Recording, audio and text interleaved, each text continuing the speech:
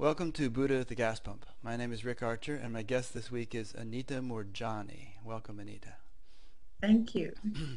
Anita is pretty well known, at least in certain circles, as a result of a rather dramatic near-death experience she had, or maybe NDE we'll be calling it. She wrote a book called Dying to Be Me, and I read your book cover to cover. I also listened to about a dozen of your interviews, and I never got tired of the story. So hopefully you're not tired of telling it. You've probably told it thousands of times by now.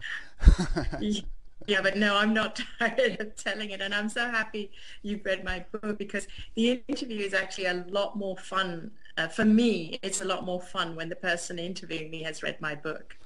Well, yeah, I try to prepare as much as possible for these things, and I found your whole account to be fascinating and full of all kinds of interesting ideas that we can discuss. So I've really been looking forward to this, and as have many of my guests. In fact, some people send in questions they want me to ask you, so I'll be doing that too.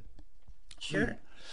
So you're an old hand at telling the story, so why don't we just get right into it, and you can kind of give us an account of, because many people who are listening to this won't have heard your story, even though, of course, some will be familiar with it.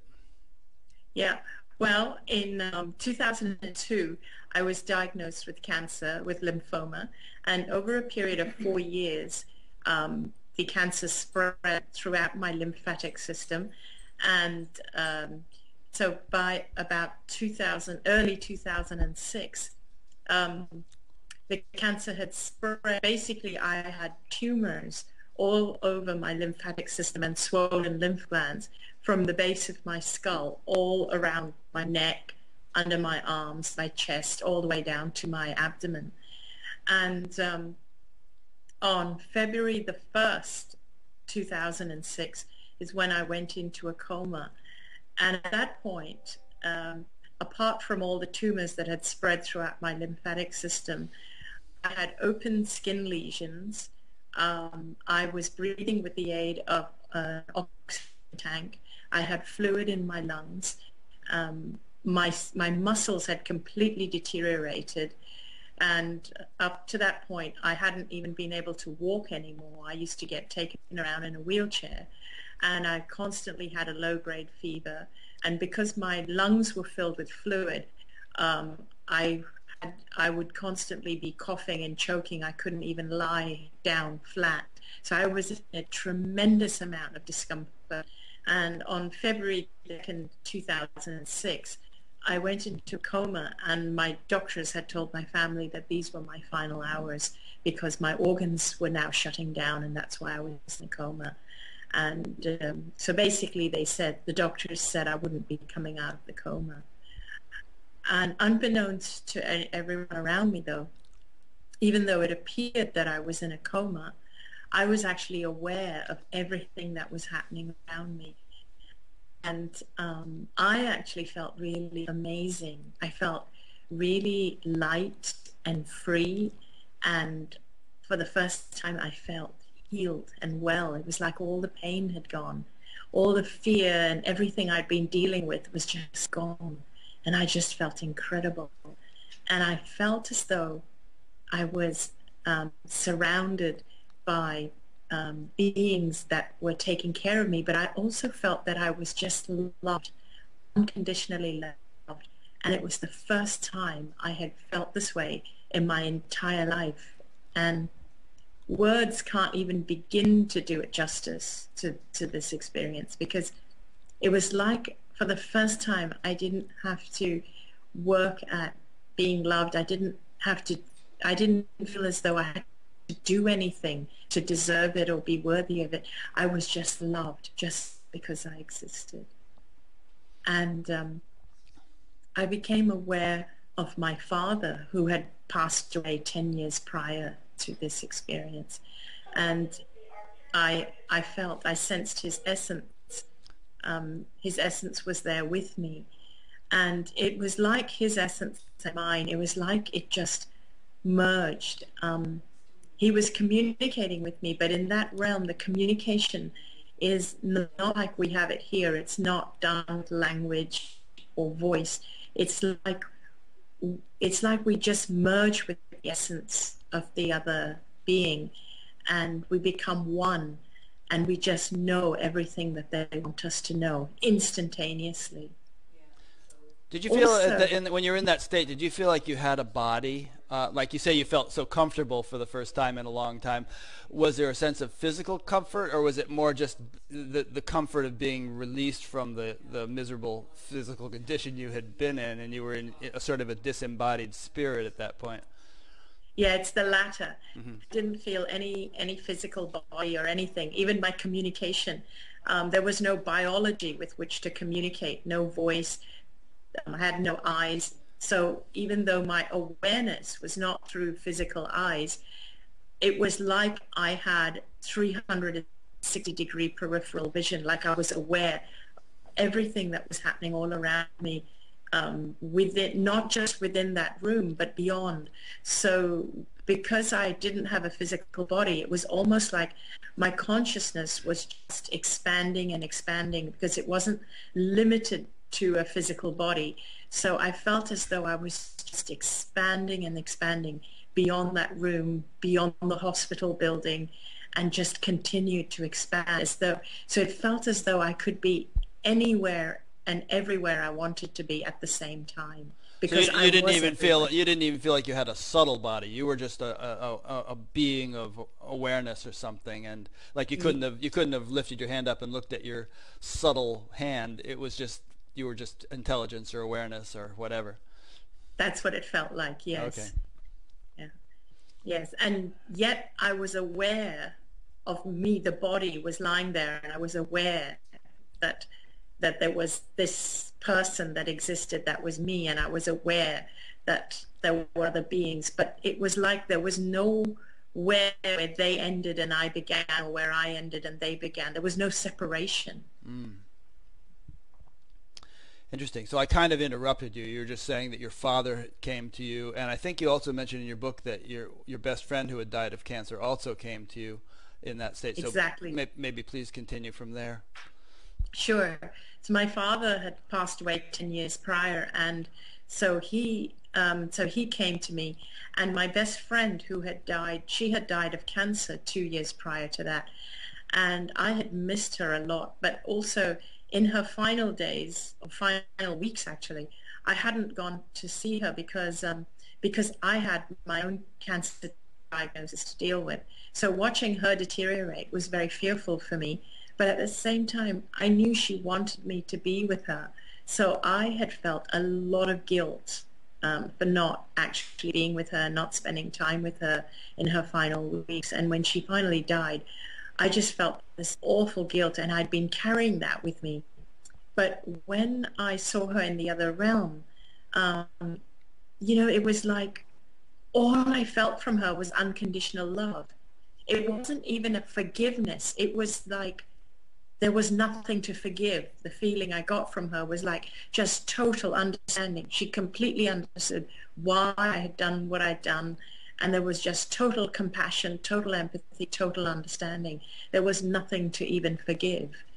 And even with my father, I had felt that during my life I had let him down a lot because I didn't conform to a lot of his cultural expectations. And I'd always wondered how it would be, whether I would experience bad karma because of it and because of things I'd done, which in my culture are considered wrong. But all I experienced in the other realm was just nothing but unconditional love from my father, from generally, that's all I felt. I felt no judgment whatsoever. This may be a trivial question, but and it's along the lines of the one I just asked you. You say your friend came, your father came. How did you recognize them as your friend and your father? Did they have any sort of recognizable physical form, or was it really just a sort of an essence that would come and commune with you? It was purely the essence, and the essence was in it was unmistakable. It's everything from what they wanted me to know. It's like I became one with them. And so it was completely unmistakable that it was them. Mm. And even the type of messages they gave me was exactly the kind of thing that I know they would say. And my father was very protective, and he wanted me to know it wasn't my time. My friend wanted me to know that I needed to go back and be more fearless. And, you know, it was just so typical of her. Mm. And that probably wasn't advice that you were totally enthusiastic about hearing, considering what you had to No. go back to in terms of a body. Exactly. No, I didn't want to come back at first. Absolutely didn't want to come back. Um, and you know, apart from the fact that my body was completely deteriorating, it was dying, there was no incentive to come back. But not only was I suffering in this body, but my whole family was, because they had to take care of me. And so I didn't want them to suffer anymore as well. So I really didn't come back. But then I felt what I can only describe as like a state of complete clarity, like as though I just woken up into this feeling that everything made sense, and I just understood. I understood why I got the cancer. I understood everything, like as though I just understood everything in my life up to that point, how my life had got to be where it was at that point in time. And there was just this incredible clarity. And then I understood that we are supposed to be, that I was an amazing, magnificent being, but I had always denied it. I'd never realized it, and I'd always denied it. I'd always made myself a doormat, made myself small so others could be big. I'd always been a people pleaser. And I realized that my purpose was really to come and be my magnificent self. And that's true for all of us. And I'd always denied it. And there was just such incredible clarity around even why I got the cancer. And then I realized that now that I knew all this, that if I chose to go back to my body, it would heal. Mm. And of course that flew in the face of everything that all the experts believed, and no one thought you stood a chance whatsoever of healing. Yeah, exactly. Because when I did come back, well, it was at that point that my friend actually said, now that you know what you know, go back and live your life fearlessly. Yeah. And so my father was saying, it's not your time, so go back. And so I was feeling it from both of them that I needed to come back. And so when I did come back and I opened my eyes, and but a lot happened in the other realm. But time is very different in that realm. And so a lot happened. And even though I was only gone about 30 hours, it feels like it was a lot longer. And so when I did open my eyes, everybody was really surprised, and I healed really, really fast. The doctors just wouldn't believe it. They didn't even know what to write in my medical records. When you opened your eyes and regained consciousness, were you immediately cognizant of what you had just been through in terms of that marvelous experience, or did it take some days or weeks before it all began to come back to your memory? It took some days, because when I first opened my eyes, it was like I had one foot on each side. I didn't even know I had been in a coma.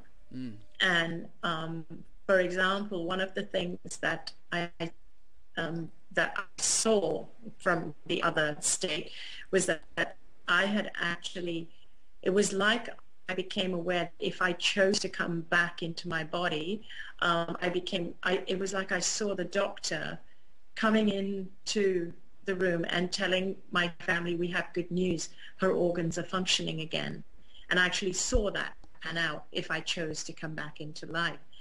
And so when it actually happened, after I came out of the coma, when the doctor did come into the room and say, we have good news, your organs are functioning again, I actually said something to the effect of, didn't you say that already yesterday? I thought this happened. And so and everybody was looking at me as though, like, what's wrong with her? And I was actually saying to my husband and my brother, I said, but he came in yesterday and he said my organs are functioning. And they said, no, he didn't. And so it was like, it was so real for me what had happened. And uh, and so I had been seeing what was about to happen, and also I was recognizing people and I was telling them conversations, and I had no idea I was in a coma. So when they were saying, how did you hear this? Your eyes were closed, or how did you recognize this, doctor? And I said, really? My eyes were closed? They were saying, you were in a coma. And I had no idea I was in a coma. I mean, not only that, but you saw your brother coming from India on an airplane, and you saw your husband talking to the doctor, 40 yards like 40 down, feet, 40 feet down the hall, and things that even obviously people in that same room wouldn't have been able to see, and yet you were cognizing all that. Yeah. Yeah. Yeah. So everybody was like wondering what was going on, but it took me about 4 or 5 days, and one evening, I just got really emotional, and it just, the memory just started to flood. And the first thing I started to remember was that my dad was the one that sent me back and said, it's not my time. And just started to remember that. And then I remembered seeing my brother in the plane and thinking that I can't die yet because he's going to be really upset if he comes here and finds he's missed me. And so I just started crying. I got really emotional, and my family was saying, what's wrong? What's wrong? And I said, something happened while I was in the coma. That's why I thought I was awake. And then I started to tell them. And then over the days, I just started to tell them more and more. And I found that, once you start talking about it, once I started talking about it, I realized how much had happened. It was like I could have gone on and on. Just so much had happened. Do you find that even now, years later, you keep mining little nuggets from that experience? Things keep coming to your awareness that you hadn't even remembered? Yes. In fact, it's not just that. I sometimes say a near-death experience is like a door that once you've opened it, you can't close it again. So it's apart from what I learned there in that state, there's a lot more that just keeps on coming. It's like a gift that keeps on giving. And the only way I can talk about this is by using metaphors or something. If you imagine that you're going down a path, like you're just going down a path, and this is a set path, the road is already paved a certain way, and you're going to travel this road. Suddenly something happens, like a near-death experience, that completely changes you. It completely changes you, and it takes you on a tangent in a completely different direction than what you would have gone. So what happens is that no matter how much time passes, you never forget that, because the more time passes, the more different you are than the person you would have been had you been going the way you were going. So many times people say to me that, oh, that's, it's happened a few years ago. Is the memory fading? Or, how can you still get nuggets from it today because it happened all those years ago? But it's not like that. It's like you become a different person. And it's this new person that now thinks in a different way. And thinking is happening every day. And we're constantly thinking, evolving, and growing all the time. We can't not be. But the direction in which I'm thinking, evolving, growing is a different direction from the direction I was going in before. So the person who I'm becoming every day is more and more different than the person who I was then. Yeah, it's neat. Because the further I go down the path, I thought of a metaphor as you were saying that. It's as if someone had been like physically paralyzed in a wheelchair, and then somehow miraculously they got healed from that and became able to function physically. They would have the whole lifetime ahead of them to learn new things to do with their muscles and their limbs that they would never have been able to do in the wheelchair state. So there's no end to the unfoldment of possibilities once that capability has been awakened. Exactly. So if you say to that person, I mean, I don't mean you, but this is a question I get a lot, is that, oh, that incident happened 6 years ago. Is that memory fading? And that person would say, no, because I was in a wheelchair, destined to be in a wheelchair for life. Now I'm not only walking, but I've started running, I've started climbing mountains, and so Yeah. they're learning and they're growing in a whole different direction. Yeah. That's exactly what I feel. Yeah, I It's, you think know, I'll because take I up tennis, and then maybe I'll learn to play the violin. yeah, exactly. And it's Yeah. all, so they become a different person, and who they're becoming is more and more different from the person they used to be. And that's what I've been finding, exactly that. You know, it's like everything to do with the way we think about fears, about illness. And so because as I go into this new direction, which is very different, I'm thinking differently. So I have new information, new growth, new things that I'm learning and realizing every single day. Yeah. Um, do you, having had that huge contrasting experience between the ordinary world that we live in and the world that you had a glimpse of, when you look around you, walk around and live your life, do you see everyone as being like in some kind of dream state? The vast majority of people, there's that phrase in the Bible, we are seeing through a glass darkly. I mean, do you feel like you're living in a world of dreamers, and that the vast majority of people have no idea whatsoever that there is a much bigger reality that's just right under their noses, but they Yes. yeah. Yeah, I exactly feel that way. And when I see the way people buy into things, like they believe things. Like, for example, just to give you a random example, when I was in the States, I noticed there's ads on TV about cancer, about getting cancer checkup. And these ads are all fear-driven, where they say 1 in 3 people are going to get cancer by the year 2030 or something. And so go and get your early detection, blah, blah, blah. And I'm listening to it thinking, oh my God, it's like, it's as though I feel as though all these things, I feel as though I can see right through it.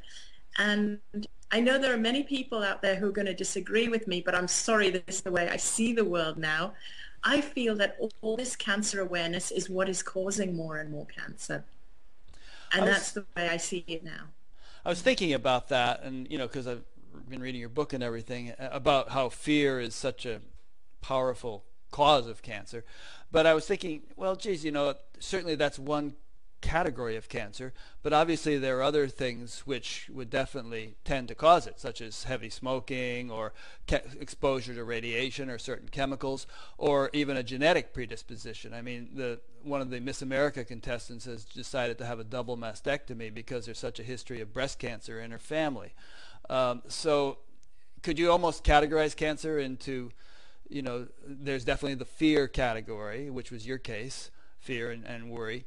But then there are other things which are quite maybe exacerbated by fear, but which definitely predispose one to getting it, irrespective of one's attitude. Okay, so I won't put the blanket statement of fear applying to everybody, although it applied to me. So totally, I agree with you on that I don't think everybody gets cancer because of fear. But I think that in terms of other cases, like genetic and so on, I think it's far less so than what we think. I think many of us are afraid that we will get it because a parent, a grandparent, an aunt, a sibling had cancer. I don't actually think, and this is my personal opinion, I don't think we get cancer genetically. I think that it's not a physical thing. It's because we have seen it. We are aware of it. We are talking about it, breathing it every day, being told that so-and-so had it, our aunt had it, our mother had it, our sister had it. Oh my God, I'm so scared. I'm going to get it. I'm going to have a double mastectomy. I don't see cancer that way. That's the issue I have, is that I don't see cancer as a physical disease anymore. And I'm unable to see it as a physical disease because I experienced physically how quickly it just reversed itself, just because shift took place internally, and even the doctors couldn't explain it. Cancer is not an exact science. As much as we like to think we're closer to a solution, I don't actually believe the solution will be in medicine. And that's me. I don't believe it. After what I experienced, I view cancer completely differently from your average person, and probably more so than from your average oncologist. I really do. And I can't view it in the way other people do. After what I've been through, I just can't. Well, I can see why you couldn't, and your case is very convincing. I mean, if you can reverse cancer, if a person whose cancer was as advanced as yours was could turn it around, then certainly someone whose mother happened to have it and whose grandmother happened to have it, you know, shouldn't necessarily go having mastectomies. I mean, there seems to be something they could do on a spiritual level or whatever that would pretty much eliminate the possibility. I think that it's this constant awareness of, you know, when we start to feel that, oh, the cancer is so close, my mother had it, my sister had it, it's this constant awareness of cancer, this fear of cancer, that just kind of brings it into our awareness, into our energy all the time. It's not the actual genes or the DNA. It's not that. In fact, there's somebody who I admire, and after this experience happened to me, and I was talking about it in this way, the way I'm talking about you, someone actually told me, you've got to look up Bruce Lipton, and when I did, I understood completely why, because he's actually proven using science that it's not in the genes. Even when we think something is genetic, it's not. He says it's the environment, and what he means by that is that not the physical environment, but the emotional environment. And it was interesting. I thought, wow, what he does and what he says dovetails completely into what I say. Also, genetics are a lot more malleable than scientists once thought. You know, yes. the DNA can change and all that. Yeah, and I think also that we're not giving enough attention or research into how our emotions affect our bodies and open up our immune systems to allow cancer cells to proliferate. So we're actually not even looking in that direction. All of the money is being spent purely on medical research, on medicine, on how to kill the cells, but at the same time we're killing all the healthy cells as well. Nobody is looking at why are we getting cancer, what's triggering it. And I think that, in fact, we have so many cases of people. Actually, after I wrote my book, then I cannot tell you the number of emails I received, certainly not hundreds, maybe thousands, maybe even tens of thousands of emails for people who have had cancer, who have said to me that, do you know, I have always suspected that it's my emotions that triggered my cancer. Oh. So many people have said, you know, you have written my story. Still, to play devil's advocate, because I can't completely shed this notion. I mean, obviously there are statistical probabilities among smokers of getting cancer, and there was this situation near Buffalo, New York, called Love Canal some decades ago, where a huge percentage of people in the area got cancer, and it was discovered that there had been some chemical emissions that had been going into the water supply. I mean, so there still are things like that, you know, so you can't just say that the psychological component alone is the only factor. I mean, no. Yeah. I would never say that. On the one hand, absolutely, I would never say that. I don't advocate smoking because I don't smoke myself. I never have. I don't advocate smoking. But just in response to the playing devil's advocate with you, why is it that there are some smokers who can live to be 90 and live to be completely healthy, whereas some get lung cancer? The other thing is that even where you have what you were mentioning, let's say if there's radiation from a chemical plant or something that affects people, again, not everybody in that area will get cancer, only some. Why would that be? Some of us have a weaker constitution, and I actually think that our emotions contribute to whether we have a stronger or a weaker constitution. And I think that there's not enough emphasis not enough emphasis is given to that in our upbringing as children. When we grow up, we're not encouraged to actually have stronger self-esteem and a stronger belief system in our own physical ability to heal. And I think that also plays a part. That's a good point. I mean, some people might argue, for instance, that some smokers don't get cancer because, you know, they're on the edge of the bell curve of people who have stronger constitutions, or maybe genetically superior situation. But, you know, they're thinking just in terms of the physical, whereas you would say that, you know, a good many of those people, if not all of them, perhaps might have a different emotional or psychological orientation, yes, which kind of protects them against it. Yeah, I think that has a lot to do with it as well. I really do, because my own emotional makeup has changed from before I had cancer to after. So I'm just kind of projecting, I'm just saying, this is what happened to me. It may be the case for you or anyone. So I kind of put out there, this is what happened to me. And, you know, if you relate to it, great. I hope this can help you. But of course, I'm not saying to people that it's okay to go out and smoke. I don't smoke myself, and sure, or to live near a chemical plant or anything like that. Why handicap yourself, you know? Yeah, or handicap. Yeah, exactly.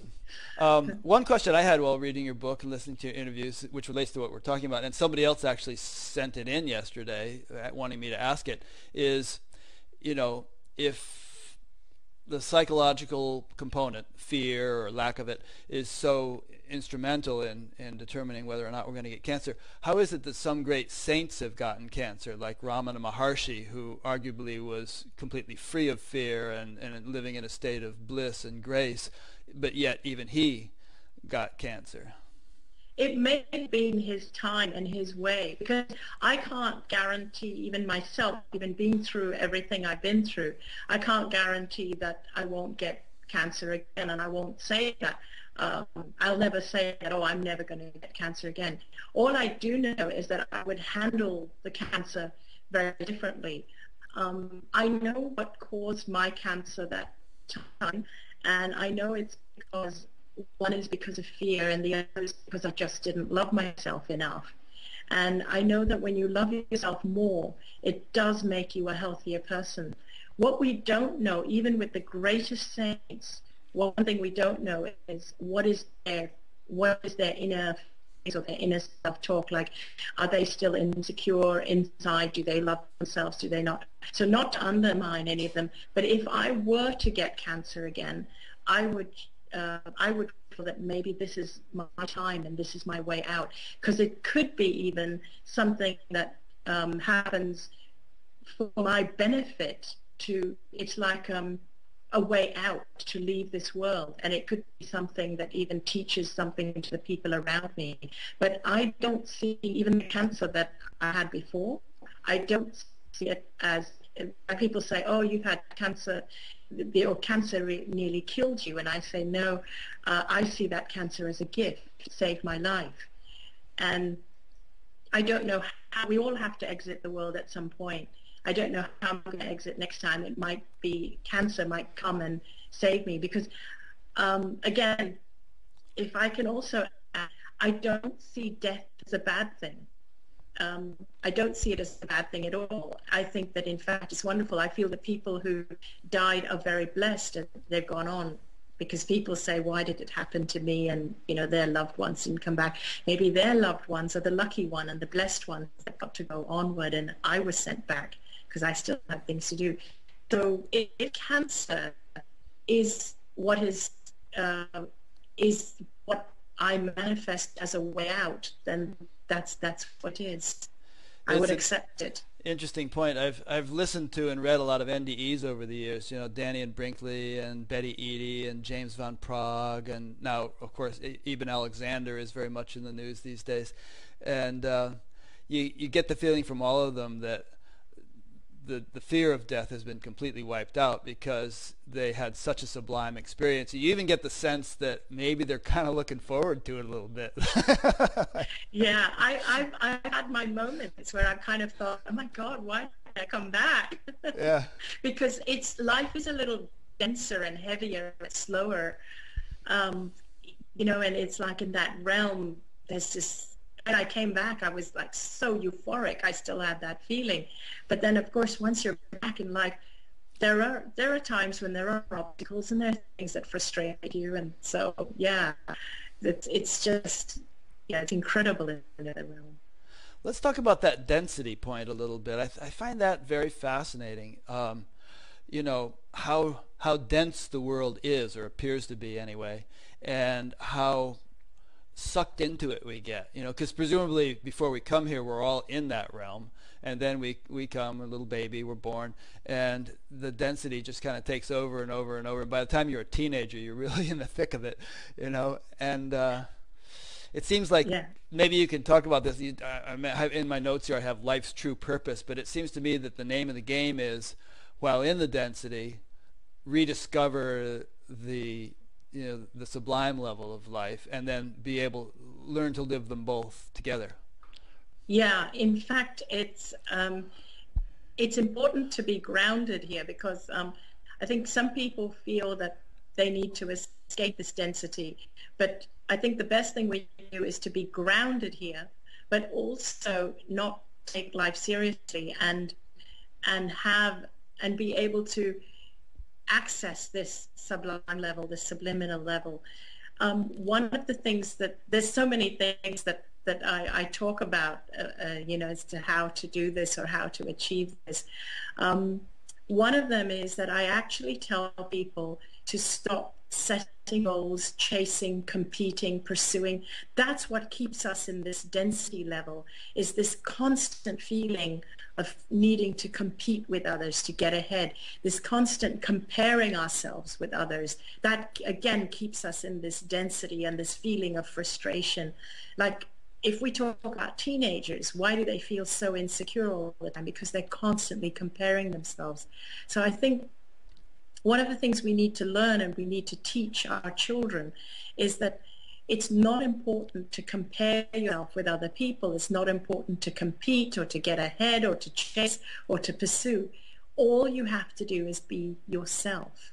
It's to just go into self-discovery and discover who you are, and express who you are, and express who you are with abandon. Like, don't be afraid to be yourself. From the time that we're children, and again, this is why we get caught up in density, from the time that we're children, we're actually taught to conform. And this is actually what keeps us in that dense energy, because we're trying to conform, we're trying to gain people's approval. Again, gaining people's approval, that keeps us in that density. The other realm is so liberating and freeing. What we feel in the other realm, it's like a feeling of that I just have to be who I am. I just have to allow. It's a real freeing feeling. There's no feeling of needing to do anything, chasing, pursuing. There's no that, and all of that stems from fear. This competing, chasing, comparing, all of that stems from fear of not being good enough, not having enough.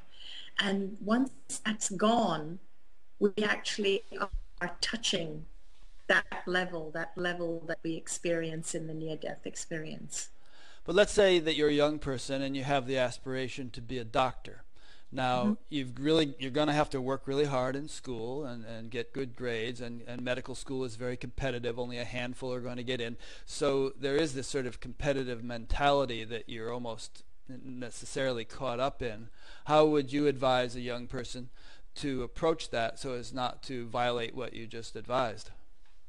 I would ask the young person whether they want to be a doctor because they're passionate about being a doctor. Is it something that they want to do, or are they wanting to be a doctor because it appears to be a good job, because they want to, from the point of view of, like, it's they want the job security, they want the money, they want the status. Are they doing it because of the status, so they can appear to be a winner compared to all their other friends who have lesser jobs? Or are they doing it because they passionately want to be a doctor? That's what I would ask them. And if it's because of the status and the money and all, I would actually advise them to find something else. That's a good answer, because obviously if you're passionate about it, then you're doing it because you love it. You're not Exactly. you're not competing with your fellow students. You're just absorbed in what you enjoy.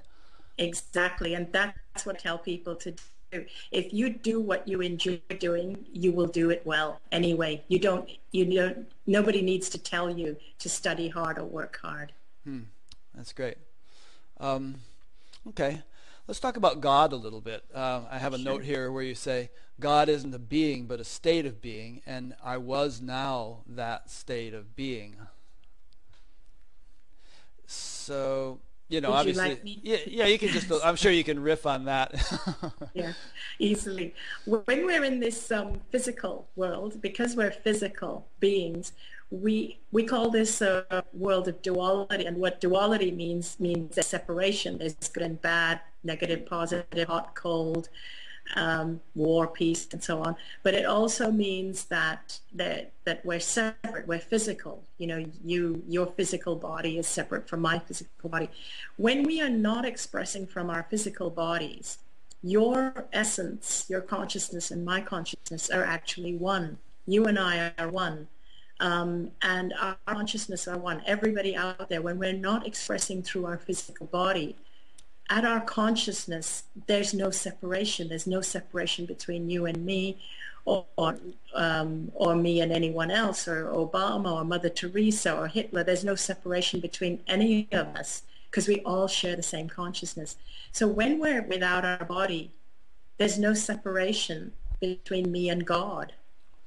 But when we are in our bodies, we feel the separation, you and me, or whether it's a Hindu, a Christian, a Muslim, we feel we're all separate. And we feel that any kind of guidance or help or what we pray to, we feel that even that is something separate. When we're not in our bodies, there's no separation. It's all one. It's a state of non-duality. So even God is not a being that is separate from you and me. We're all merged. We're all one. And that is the state of God. It's a state of being. Now, of course, religions say that God is omnipresent, and if he's omnipresent, then there's no iota of creation which he doesn't permeate already. And so really, in reality, we're not separate. We can't be separate, right? Yes. And exactly. now being in the body is not necessarily a sentence of separation, because we hear of saints who are God realized, and presumably they've learned to appreciate the essential unity of everything while in a body. I imagine that to a great extent that has become your experience. I'm sure you don't feel the sense of separation that you once felt. There must be a great deal of unity or oneness or something.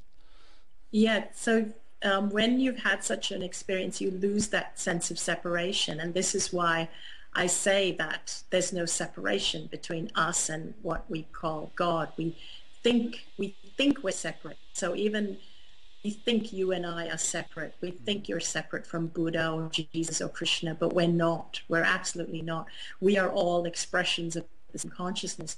And the more that people realize that, I mean, if we were to teach our kids at school that we are actually not separate, that we are all one, we're all the same. If we were to teach that, and if we were to teach them to collaborate with each other because we're all part of the same one, rather than to compete, we'd have a very, very different race of people. We'd have a different planet.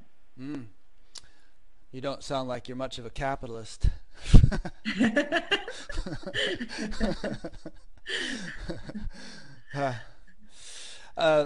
Along the lines of this density discussion, I was listening to the radio yesterday, and someone was referring to a Scientific American article in which the author mentioned that if it were not for our delusion, really, that we are separate beings, there actually would be no sense of time. It's somehow our separateness that gives us the whole concept of time. And you talk in your book about your experience in realizing that everything is really happening simultaneously. There is no past, present, or future. And I find that fascinating, and I kind of think that in many ways, our dense physical structure serves as a filter, and just as a prism breaks light into, the various colors, this filter of our physical being, it takes, one whole reality and breaks it into fragments, one of those fragments being time. And it seems like that's necessary in order to function in the world, but it gets, you can't book a plane ticket if you don't have a sense of time, but it gets the upper hand, doesn't it? Yes. In fact, what's happened is that we allow time to rule us rather than the other way around, when in actuality, time seems to be a brain or a mind function. And in the other realm, it really was as though there was no time, or maybe instead of no time, maybe a better description would be all of time existed at the same time. Every point in time existed all at the same time. So what I perceived, what I could interpret as past lives, felt as though they were happening simultaneously, right there at the same time. And what I perceived as future events, like even seeing the doctors come in with the results and seeing that my body was healing very rapidly, all of that felt like it was happening then and there simultaneously at the same time.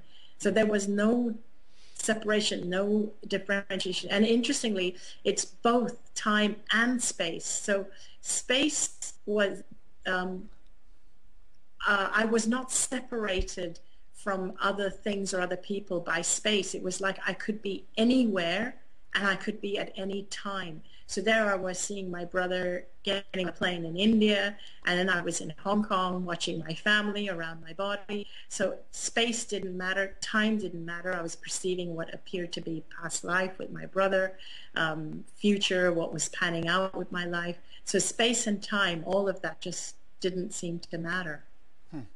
Interesting. So if reincarnation really is the way it works, then on some level, right now as I'm having this conversation with you, I'm also a washerwoman in India and a soldier in Germany and a caveman or whatever whatever I've been. That's all those lives are somehow being lived simultaneously. Yes, and I believe when people have what we call past life regression therapy or memories, they're not actually accessing that something that happened in the past. They're able to access it because it's happening right now. And that's why we're kind of able to access these memories, because they're happening right now. And also the whole perception of all of time and all of space existing at once, and it's quite confusing for people. So I use the metaphor of tapestry.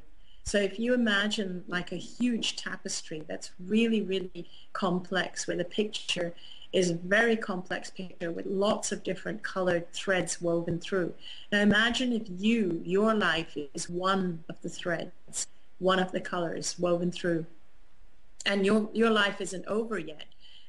So you are somewhere along that thread, but the rest of the thread still continues, yet to be lived. So imagine if you're in the near-death state, where you are now not that thread, but you are out of that and looking at the whole tapestry. So you see the whole tapestry completed, which means you see all the other threads, and you see the completed picture. You see your thread, your life. You see everybody who you've touched and everybody who you've yet to touch. You see all the people around you, the parallel, the simultaneous lives, and you see it all woven into this perfect tapestry. You're in the state where you can see everything as though from the outside looking in, and you see the whole completed picture and you see how it all fits in. But when you're living your life, you're one thread in that tapestry. And so but from this near-death state, you're seeing all of time and all of space all at once. But when you're that thread, you're traveling along that one thread. You can't see all the distance of all the other colors and all the threads. It's all a distance away. That's kind of how I try and explain it. Yeah, that's a good metaphor. And the thread view is very compelling. I mean, we're just sucked into there's like a gravity or a magnetism that kind of sucks us into the individual perspective over and over and over again. But Yeah. I kind of, and someone like yourself had such a huge shift that it's irreversible to a great extent. But the average person, I was just talking with someone yesterday in a store, and I was saying I was going to interview you, and she says, well, how about the rest of us? We can't all have these near-death experiences. And I thought, well, I said, well, maybe somebody like Anita is like Columbus. All of Europe couldn't come over to discover America, so he went with a few guys in a few little ships, and then they came back and told everybody about it.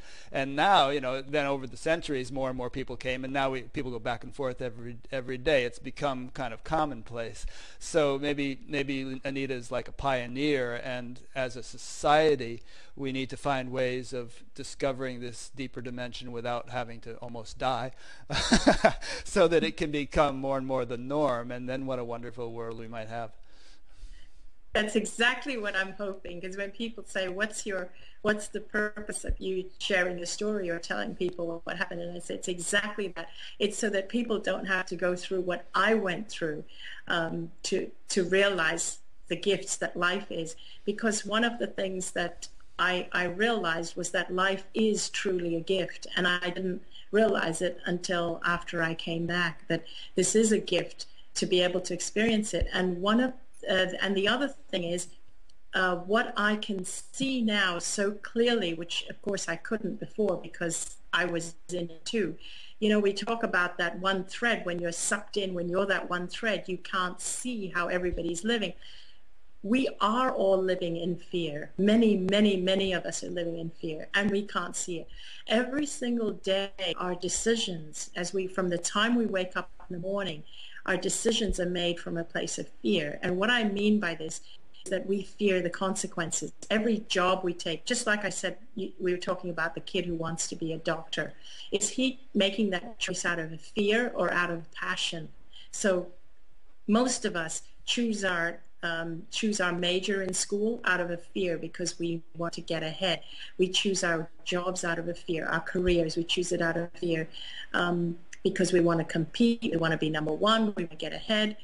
And everything, even the way we choose our health care, the products we use, the foods we eat, we fear the chemical content in them. We get a double mastectomy because we fear cancer. So we all live our lives. We become a race that is fearful. We make our choices out of fear. Now imagine if you made every single choice in your life from a place of love for yourself, love for your life, love for the people around you, a passion or a reverence for life. So every food you ate, you chose it because you wanted it, you loved it, or you knew it was good for you because you want health. Every job you chose, every career you chose, it was because you're passionate about it, and so on. Your life would look completely different. The planet would look completely different. So this is one of the things that I want people to know, is that most of us are unaware. It's like we're asleep, and we're just being told by people, that advertisers of big companies, that you need to fear this, you need to fear that, and we do. We all fear it. We just follow like sheep.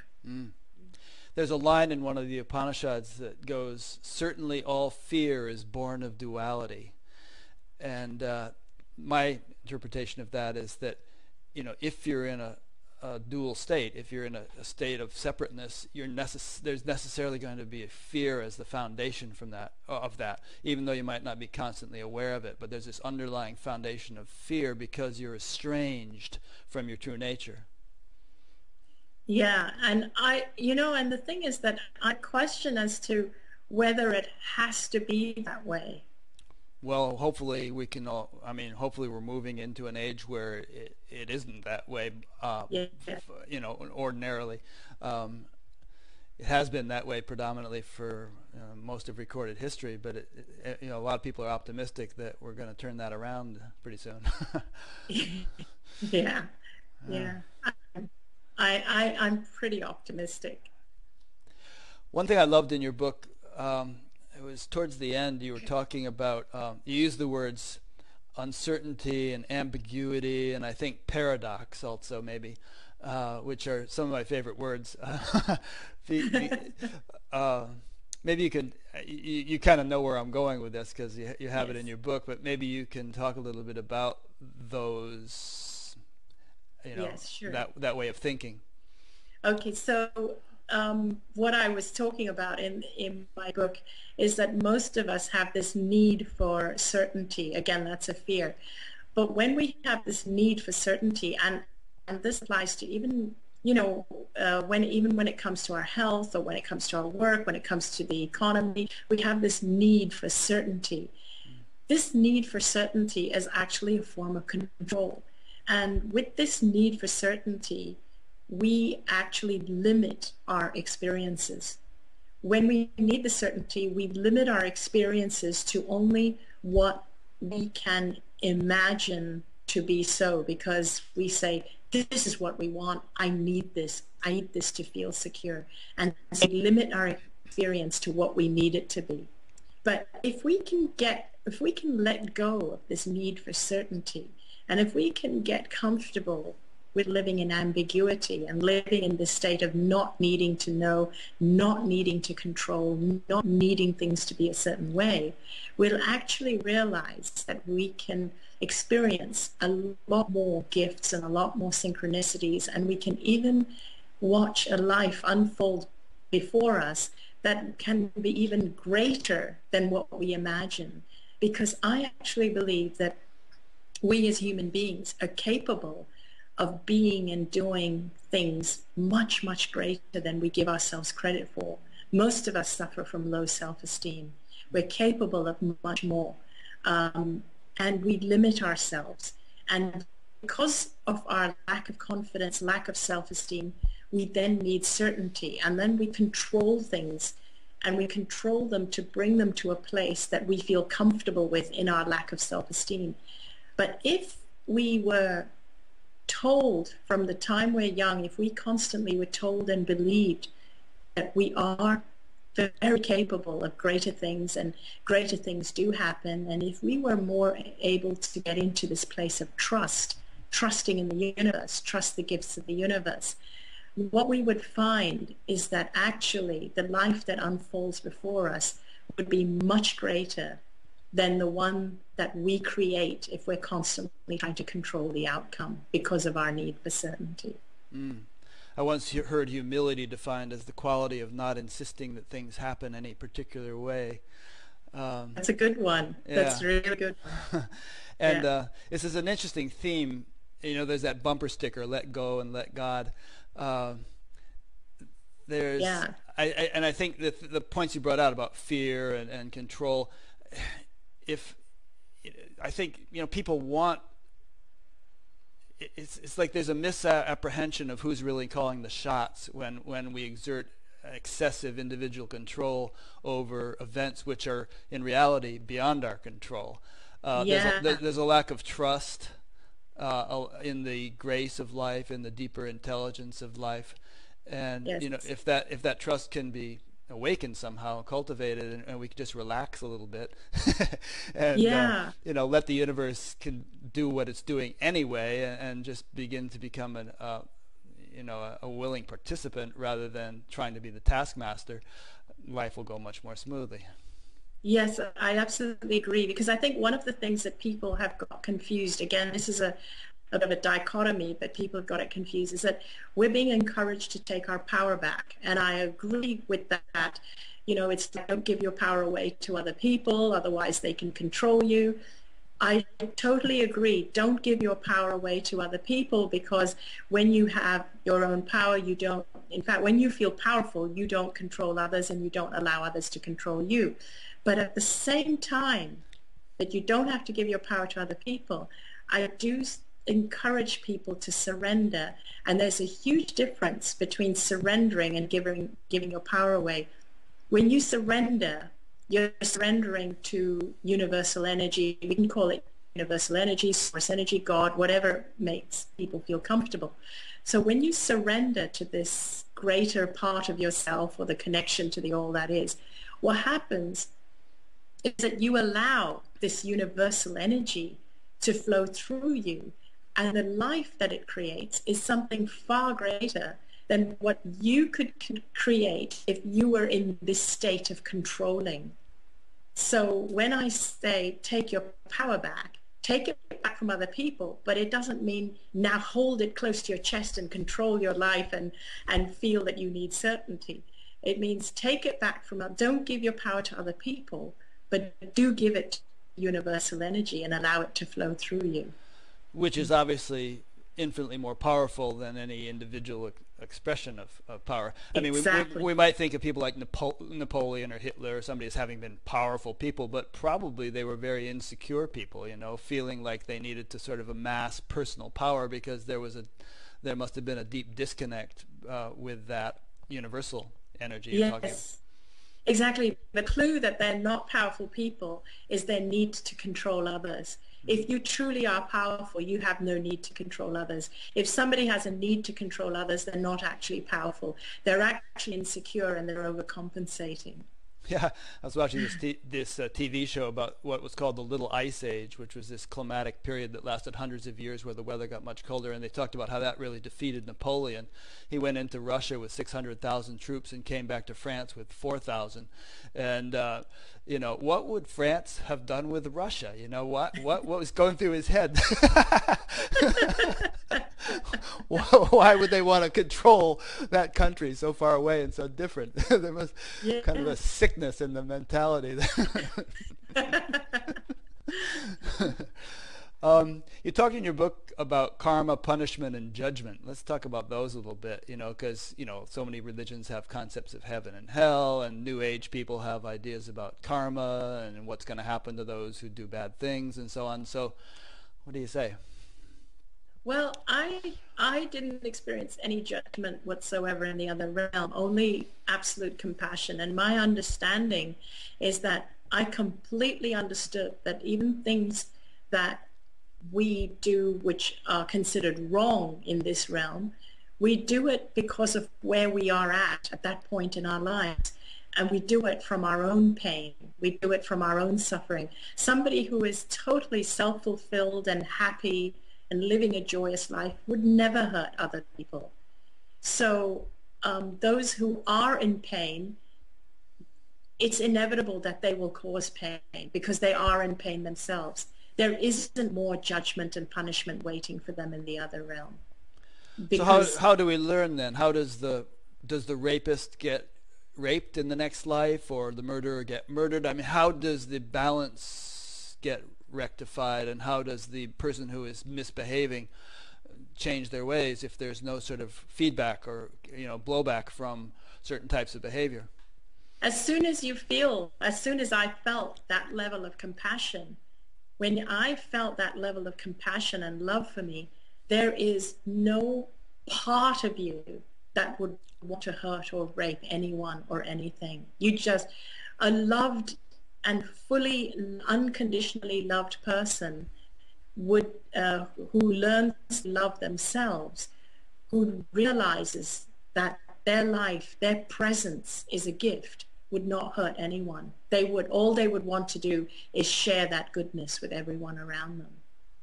So if there's no karma or judgment, and if God is a loving and just God, then how do you account for the people who go through such miserable things, you know, people starving and getting hacked with machetes and just all the terrible things that happen in this world?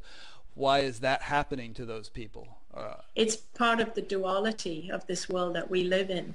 It's just the way it is. It's the perceived separation that we all have for each other.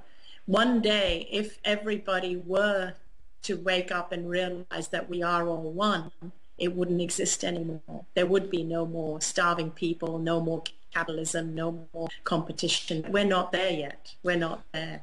We're not, but in terms of where we are, I mean, one person is born in a nice wealthy family and is fed well and loved and receives a nice education. The other person is born and is kidnapped and forced into prostitution or something. Yeah.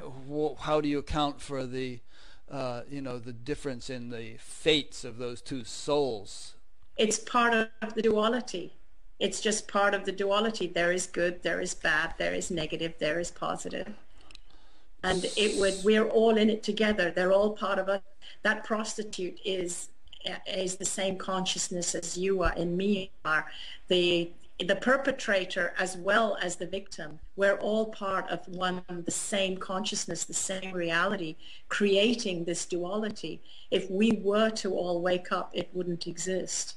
And so the idea is to wake people up, but the idea of having somebody punish you, when you think about this, imagine if the only thing keeping you from killing someone is the fear of the afterlife. Wouldn't it be better to touch people, to wake up to a different consciousness, or to wake up to feeling empathy for other people, rather than for them to do good because they fear the afterlife?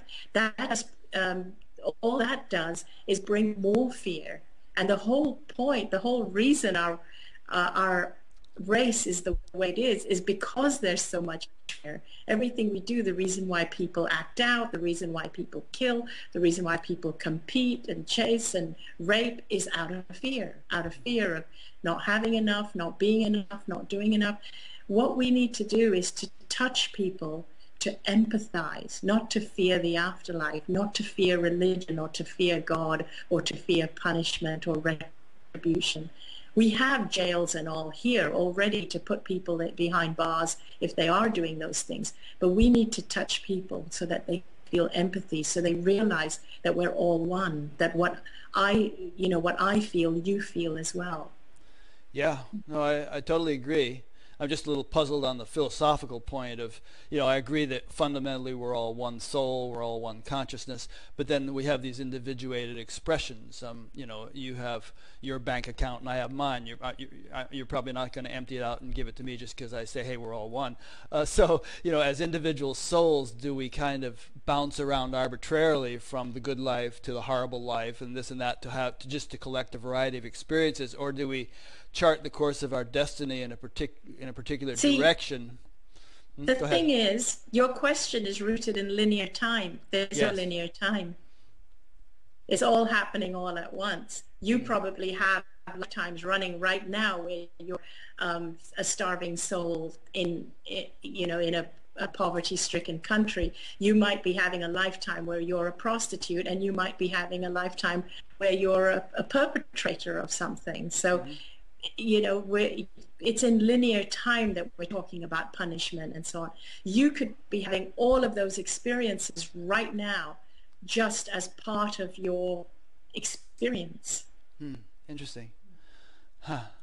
And I guess from a God's eye view, God wants to have this, to anthropomorphize, God wants to have this variety of experience just for the sake of diversity and play. There's just such a diversity of creation, obviously, that God seems to love, that, and you have to have, if you're going to have hot, you have to have cold. So naturally there are these polarities.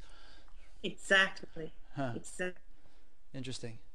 Here's a question that somebody wrote in. Knowing what you know now in terms of the importance of self-love and being authentic, what would you advise other women to do if faced with a traditional family that is trying to force them to conform to cultural norms, such as being submissive or agreeing to an arranged marriage, if it is not in their hearts to do so? Are there instances where deciding to become estranged from one's parents is actually the most self-loving thing that one can do if the parents are unrelenting in trying to force their views upon a child?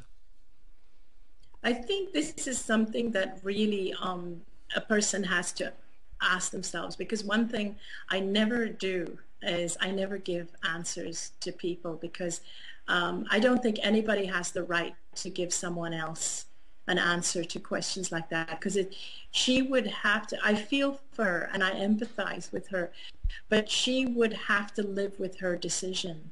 She would really have to live with her decision. So she has to ask herself, which she wants to separate from them. What can she live? What is the choice that she can live with? But whatever choice she chooses, I would still say that in whatever limited capacity that she is able to, I would encourage her to still do whatever she can to find her joy and do what makes her feel joyful in that whatever condition she's whatever situation she finds herself in, Yeah. to actually still learn to love herself, respect herself. And I've found that the more that we love ourselves and respect ourselves, the more the people around us love us. In her case, it'll be very important for her to learn to do this, whether it's through meditation or through reading or spending time alone. The more that she realizes or connects with that God consciousness part of her, to feel self-empowered, so that she knows that it's not just a doormat, the more she will see that the family who she's married into, or her parents, will treat her with that respect that she feels for herself. That's a good answer. And even in your own case, obviously, you before you were the new, improved Anita, you resisted arranged marriage and finally met the right guy. So Exactly. and without totally alienating your family, you managed to do it. Yes, and so if you follow your heart, like if she followed her heart, and nobody can tell her what to do, if she follows her heart, she will find that whatever choice she makes will be the correct one. If she's meant to stay with her family, that is the stronger heart feelings she will get. If she's meant to break away from them and find her own way, then she will feel the pull to go in that direction. So she really has to ask herself and listen to what it says, and not figure it out in her head as to these are the consequences, these if I do this, if I do this. It's really about getting into that heart space. Can I deal with it if I go this way? Yeah, that's a very good answer. I mean, that answers all such questions in one fell swoop, because obviously you can't get into the nitty-gritty of everybody's lives and figure out what they should do, but if you go down to that more fundamental level, they're going to be able to answer it themselves. Yeah, and I would rather they answered it. Yeah. Here's another one from her. Now that you truly viscerally know that you are the oneness, the all that is, how does this impact your day-to-day life? Do you still feel confined to your limited human reference point as Anita, or are there significant amounts of time in each day where you experience yourself as one with all life? I think I experience myself a lot as one with all of life, because I don't worry about things anymore. I don't worry about how my life is going to turn out or what's going to happen from day to day, or I don't worry about my future. I just allow it to pan out, because I know that I'm connected to everyone, connected to universal source energy. And if I don't try to control it, if I don't try to fight it, what it has in store for me, I know I'm not going to be disappointed. I just allow it to unfold. Are you aware of Dr. Eben Alexander, who recently hit the news with his ND? Yep. Yeah. Have you been in touch with him? Or? Yes, I have. We've been in touch with each other for the last year or so, even before he hit the news. We were supposed to be speaking together in March earlier this year, but then I had to do another event for Hay House, and so I couldn't show up. But then we were trying to do another event together, and then his book hit the New York Times, and then he got really busy. So yeah. Yeah. One thing I noticed about him when I listened to his interview with Oprah about a week ago was that he said that, you know his whole story, and probably many people do too. He was this neurophysiologist who was sort of a materialistic agnostic, and he had this profound near-death experience and ended up completely shifting his perspective, as you have. But he said that ever since then, he spends 2 or 3 hours a day in meditation, and he has deep access to that level in his meditation.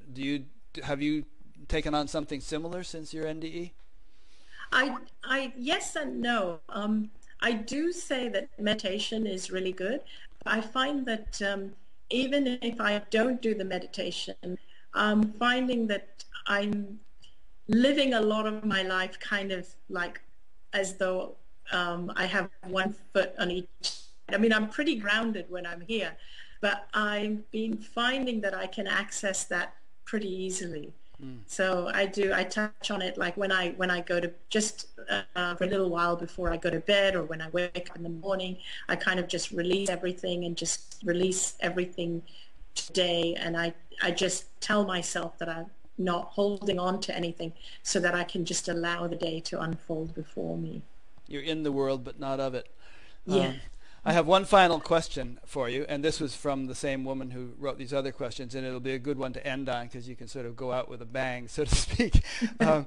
What is the purpose of human life? Why do you believe we are here? We're here to experience, and it's to experience individuality rather than being part of oneness. And I think only in this state of physical life with duality can we really know who we are. And the way to find out who you are really is just to find your joy, do what makes you joyful.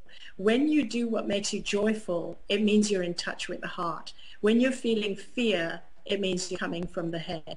Fear only comes from the head. But the more that you learn to do things that make you joyful, the less room there is for fear in your life. And also what I'd like to say to everybody, we're all trying to improve ourselves and trying to constantly, we read self-help books and we follow teachers and gurus and so on. I want everybody to know that actually you are all already what you are trying to attain, but you don't realize it. You are all amazing, magnificent, perfect beings, but we don't realize it. We're born perfect. We spend a lifetime fretting it, getting into fear, getting into our dramas, forgetting who we are, and then beating ourselves up for not being perfect. In actuality, we are all amazing. So I think people should actually lighten up, laugh, don't take life so seriously, enjoy yourself. And I think the world would be a much better place if we did. Beautiful. Thanks, Anita. So that's really enjoyable. I love talking to you. Let me just make a few concluding remarks, and then we'll end it. I've been speaking with Anita Moorjani, who wrote the book Dying to Be Me. I'll link to her website and her book from batgap.com, her page on batgap.com. And batgap.com is my website where I have all these interviews archived and where I post new ones each week. So if you happen to be listening to this on an audio or something else, go there and you'll see the whole collection. You can, if you wish, subscribe to an email notification that you'll get once a week when a new interview is posted. There's also a discussion group there which crops up around each interview, and some of those discussions become very, very lively, so feel free to participate in that. There's also a link to an audio podcast if you prefer not to sit in front of your computer and watch things like this, but would like to, listen while you drive or whatever. You can subscribe to the podcast. And there's also a donation button, which I appreciate people clicking once in a while if possible to help keep the whole thing flowing. So, thanks, Anita. It was great. My pleasure. Thank you for having me on. Thank you so much. I enjoyed it. Good. And thanks to those who've been listening or watching, and we'll see you next week.